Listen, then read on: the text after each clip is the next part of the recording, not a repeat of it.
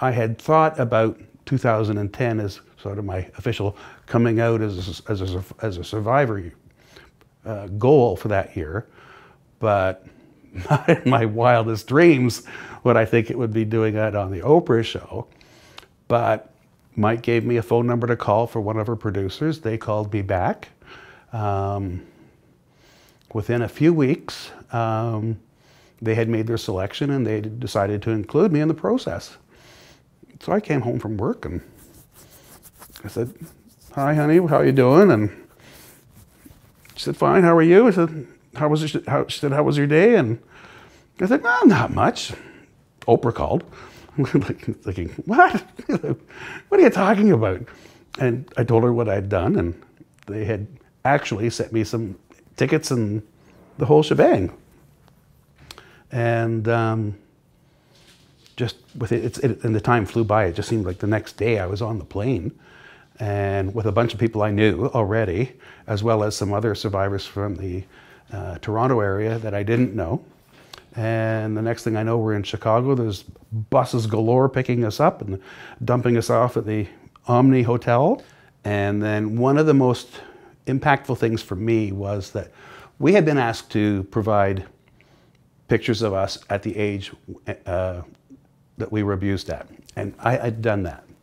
And one of her producers was handing them back out to us because they wanted us to all hold them at the beginning of the show.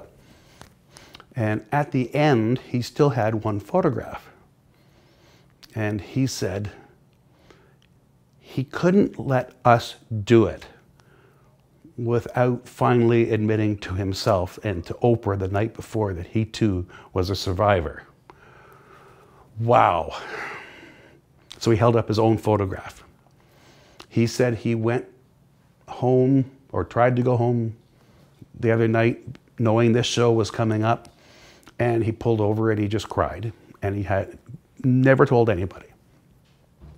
And so when he went into the night before to tell Oprah what had happened, I guess that was the time they decided that this was a much, much bigger issue and that we would in fact be taping 2 shows to air a week apart. I can still see him, I can still hear him, I can still see the tears. But he said he couldn't ask us to do what we were doing without coming clean himself. And that was just wild. We did the 2 shows. I was on the news within 24 hours here, just prior to the first air date. Front page of the newspaper, completely out there. And it was liberating because I had never experienced that feeling before. When I spent many years just not acknowledging the abuse, just put it in the back of your head, or blaming myself for it, and then all of a sudden realizing it had nothing to do with me, it had everything to do with him.